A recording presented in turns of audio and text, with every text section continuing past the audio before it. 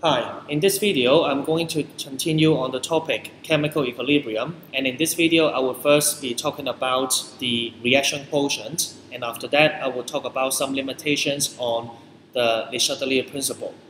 So let's get started. Now first of all, reaction quotient is something that measures the relative amount of product and reactant present during a reaction at a particular point in time. Not sure about what it is, right? So how about we look at the expression for reaction quotient. Now let's just say we have a reaction A plus B forming 2C, and Q, which is the reaction quotient, is calculated as C squared over A times B, and all of these are concentrations. Now, does it look very familiar? Yes, it does, because it is basically the same as equilibrium constant, Kc. But the difference is that for Kc, we have EQM at the bottom right corner. Basically, we are talking about the equilibrium concentrations. However, for reaction quotient, it does not necessarily be the equilibrium concentration. It could be any concentration. It could be at time equals to 0, it could be time equals to 1 minute, it could also be the equilibrium concentration. Alright? Now, but why do we have to learn reaction quotient? Now, at the beginning, I said that we have two ways to determine how an equilibrium will change when there is a change acting on the system. One way is the Chatelier principle, we did talk about that, and another one is called reaction quotient. And the difference between the two is that for Chatelier principle, it is a qualitative method, so all we can tell is whether the equilibrium will shift to the right or to the left or remain unchanged. But we don't know to what extent of which the equilibrium will change. So it is only qualitative. But for reaction quotient, it is a quantitative method. So by calculation, we can tell whether the equilibrium will shift to the right or shift to the left. And we can also know by how much it will shift. Okay? And most importantly, it can be used to solve problems of which the Chatelier principle cannot. So let's have a look. Here, reaction quotient can be used to determine the shifting of equilibrium position upon a change. Now this one, both the Chatelier principle and reaction quotient are able to predict. But the second one, to determine whether forward reaction or backward reaction will occur at a greater extent in a non-equilibrium mixture. Now here, this one, the Chatelier principle is unable to do so. Now here, what we are talking about here is, you can imagine if we are talking about this reversible reaction, and let's just say I have 1 mole of A, 1 mole of B, and 2 mole of C mixed together. Then my question is, well, will there be a net forward reaction or will there be a net backward reaction at the beginning? No idea, right? Because you may realize that there is no change at all when we simply mix some A, some B, some C together. So this is the situation where the Chatelier principle has no idea what to do. However, by using reaction quotient, we can tell when we have such a combination of chemicals, we are able to know whether there will be a net forward reaction or there will be a net backward reaction. Okay? So this is why we have to learn reaction quotient. Now down here, we are going to perform some calculation involving reaction quotient in order to achieve these two tasks. Okay? Let's have a look. Now let's just say we have this reversible reaction and the Kc is given. And now we have 100 cm3 equilibrium mixture containing the following species. So these are already at equilibrium. So now, when we add 0.1 mole of FeNO3 solid into the system. Now of course when we add this one in, we are increasing the Fe3 plus concentration from 0.1 mole per dm cube to 0.2 mole per dm cube. Okay? So there's an increase in Fe3 plus concentration. Now let's just say we use the Chatelier principle. You can tell when Fe3 plus concentration increase, it will shift the equilibrium to the right. Let's see if reaction quotient also predict the same thing. Now you see, First of all, we will put down the reaction quotient expression.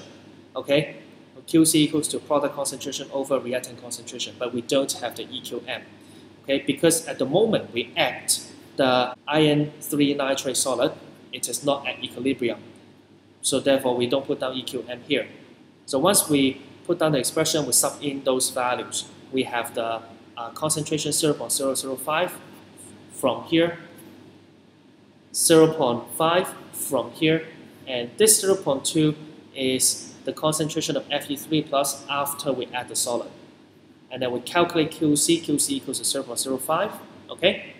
Now you notice that the QC here, when compared to the KC here, okay, QC is smaller than KC, right? When QC is smaller than KC, again, QC is essentially product concentration over reactant concentration, right? So if we register a smaller number, that means it has fewer product and more reactant than what we have at equilibrium, isn't it? So if we have less product and more reactant than what we have at equilibrium, then you will expect to have a net forward reaction, consuming more reactant, generating more product until QC equals to KC. So this is how it works. Okay? When QC is smaller than KC, we have a net forward reaction. Okay? And the equilibrium position will shift to the right.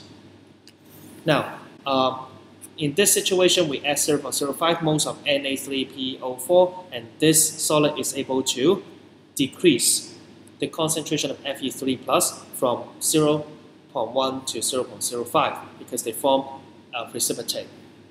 So again, we use the same expression. We plug in those numbers. This time it is 0.05. Now we get the QC equals to 0.2. Now this time the QC is larger than KC. So QC larger than KC, that means we have more product and less reactant when compared to what we expect to have at an equilibrium mixture. So that's why we will have a net backward reaction. In other words, equilibrium shift to the left until QC equals to KC. Okay, because as you're shifting to the left, you're consuming more product, generating more reactant, and the QC will become smaller and smaller to the point where it strikes 0.1. Okay, so this is how it works. So as a quick summary here, when QC is larger than KC, then equilibrium shift to the left. Here, QC is smaller than KC, then it shifts to the right. If it happens that QC equals to KC, then there will be no change at all. Now this number line is very, very useful. So KC is in the middle. If the QC is larger, so it is on the right hand side of the number line, so it will always want to shift in a way such that it can become KC. Now just follow this arrow, you can tell equilibrium position shift to the left. Similarly, if QC is smaller than KC, so it will be on the left of the number line than KC, then following the arrow, the equilibrium position shift to the right, achieving KC. So that's the idea. So this is how we use QC in order to predict how the equilibrium shifts. Okay. Now, what about the second application when we have a non-equilibrium mixture? Now let's just say again, we use this equation again. This time we mix these species together and they are at such concentration. Okay. So let's just say we mix together and this is their initial concentration. Now, if they are simply mixed together, do you know whether there is a net forward reaction and net backward reaction? If you use the Chatelier principle, you have no idea because there is no change at all, right? So we need to use QC to help us.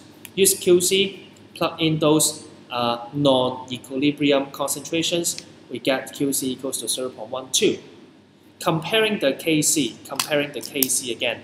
So you realize that QC is larger than KC. Remember that number line? When QC is on the right-hand side of the KC, the equilibrium will shift to the left. Okay? So since QC is greater than KC, it implies that more product than reactant, so you will expect to have the backward reaction occurring is greater, occurring faster than the forward reaction rate. Okay, so that means you will expect to have a net backward reaction. So again, when QC is greater than KC, the backward reaction will occur faster. Okay. Now you notice that here on the previous page, here we are predicting the change at equilibrium position. So we will say shift to the left, shift to the right, no change.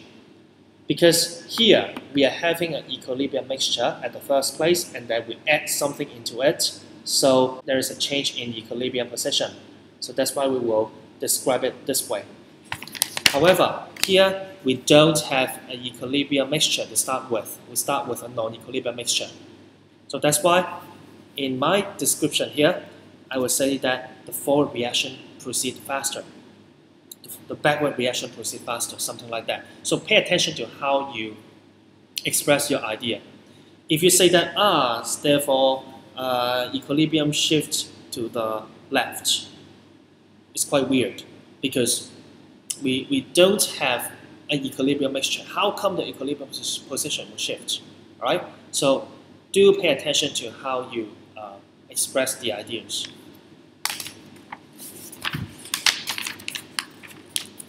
Okay, we have 2 practice questions.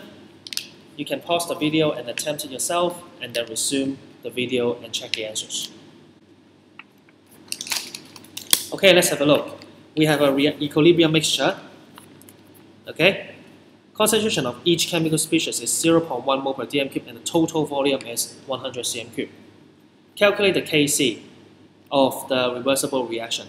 Now Kc equals to C EQM squared D EQM over A EQM B EQM, right? And they say that all the chemical species are 0.1 mol per dm cube. So basically 0.1 cube over 0.1 squared. So basically equals to 0.1, right? Is it?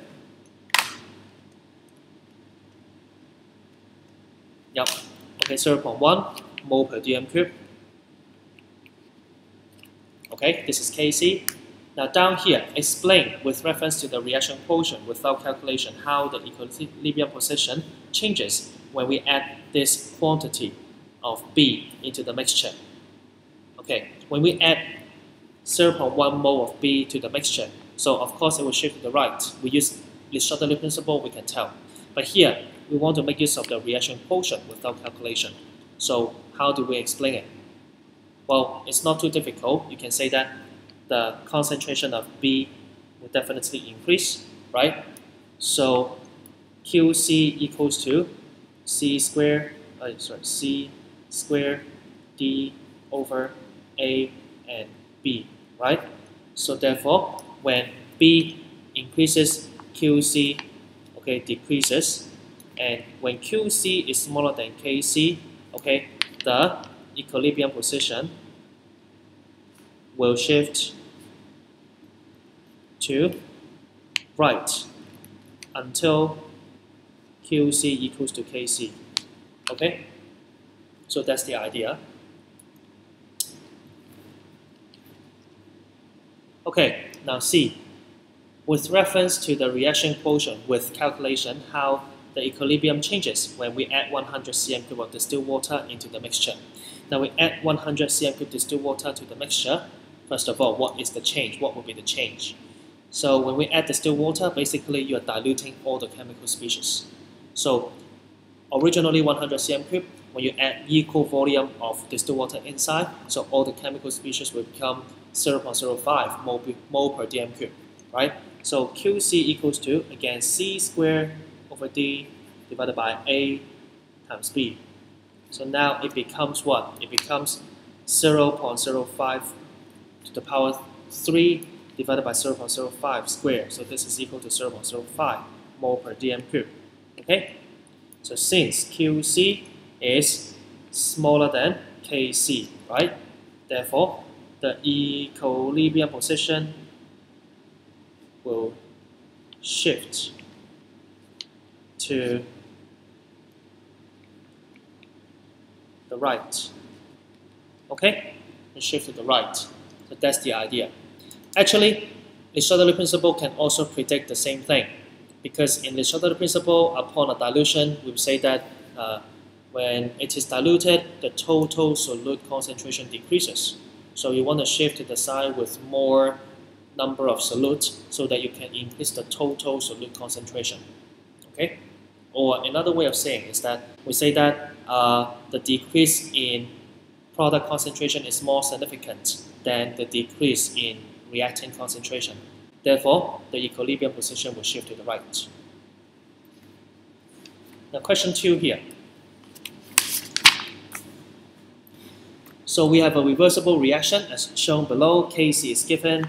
Now, a mixture is prepared by adding this quantity of this, so 0.4 here, 0.8 here, and also 0.06 here in a 5 dm cube closed container. Okay, so these are moles. Now calculate the reaction quotient at the beginning when the chemicals are mixed. Okay, so Q equals to SO2, CO2, SO2, Cl2. Okay, so just sub in all those things. So SO2 is 0.8 divided by 5. Cl2 is 0.06 divided by 5.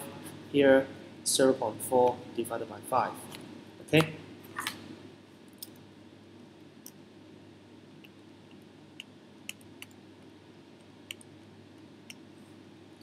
We get 0.024 mole per dm cube. Okay.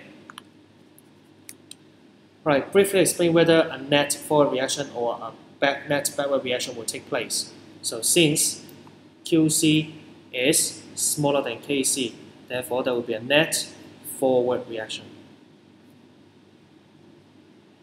Okay? So that's the idea. Alright, so the last item is talking about the limitation of the Chatelier principle. Actually, I did talk about a bit when I talk about reaction quotient, because knowing the limitation of the Chatelier principle makes it important to learn reaction quotient. Okay? Now, I would say the Chatelier principle is a very convenient tool, but in some situations, the Chatelier principle fails to predict. So let's have a look. Now, LCP fails to predict when there are two or more contradicting changes occurring simultaneously. Now, very simple. If I have, like, for example, A plus B forming C, okay? And I mean, this is a reversible reaction, and the delta H is negative, okay? So you think about it. What if I increase the temperature and at the same time I add some A into it? Now, you know, increase the temperature will shift the equilibrium to the left, because the forward is exothermic, the backward is endothermic. Increasing temperature, it will shift to the left. But at the same time, I add some A. When I add some A into the system, then the equilibrium will shift to the right. In this situation, you have no idea how the equilibrium position will shift. Okay? Now, the second one is that when the equilibrium system involving gaseous mixture. Now, actually, the Chatelier principle fails in gaseous system. I will explain to you using the example down here. Okay? And also the number of moles of gas are not equal on both sides of the chemical equation. The number 2 and number 3 are actually talking about similar things. Okay? Now let's have a look. Again, this is the Haber process. N2 reacts with H2 to form NH3. Now let's just say we have an equilibrium mixture in a rigid sealed syringe with a movable piston. Okay? So it's like this, sealed, okay? And inside we have N2, H2, and NH3 at equilibrium. Now, let's just say we suddenly inject small amount of N2 into the syringe. So, I don't know, maybe you have a narrower syringe that puncture through this plasticine stuck, and then you inject some N2 inside. When you inject some N2 inside, what would that be? When we add N2, then of course the piston will move backwards, right? The piston will move backwards because the N2 occupies some volume. Okay, so in this case, you will have N2, H2, and NH3, right? Okay? And these changes will not only lead to an increase in concentration of N2, but at the same time it leads to a decrease in concentration of H2 and NH3. So this one increase, this one decrease, this one decrease. Okay? So if you look at it one by one, if the concentration of N2 increases, of course it will shift to the right. However, when the concentration of H2 decreases, it will shift back to the left. Now, at the same time, when ammonia concentration decreases due to the increase in volume, the equilibrium shifts to the right. So there are altogether 3 changes, and 2 of the changes will predict that it will shift to the right. One of the changes will shift to the left. So what would be the ultimate outcome? Well, according to the Chatelier principle, we can't predict. We can't say 2 wins by 1. Okay, so for the Chatelier principle, it fails to predict. Okay, but reaction quotient can help to solve the problem. Now, this is a reaction quotient expression, and concentration is number of mole over volume, isn't it? So we can express it in this way, and rearranging the term, we get this one. Okay. Now, knowing that the number of mole of ammonia and H2 remain unchanged, right? So the volume of which we can measure, number of mole of N2, of course we know because we know how much N2 is added into it. Then we can simply perform some calculation. We want to perform calculation to find out this term, the value of this term. So if V2 over N, number of mole of N2 here, if this one is larger than 1, okay, then the Q will become a larger value. It will be larger than Kc. Then it will shift to the left. It will shift to the left. If this is smaller than 1, that means Q, that this term, if it is smaller than 1, that makes the Q smaller than Kc. Therefore, it will shift to the right.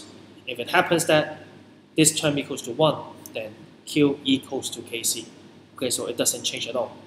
Okay, so this is how reaction quotient is able to solve problems of which the Chatelier principle cannot. Okay, so that's the idea, and that's it for this video, and that's it also the end of the topic chemical equilibrium.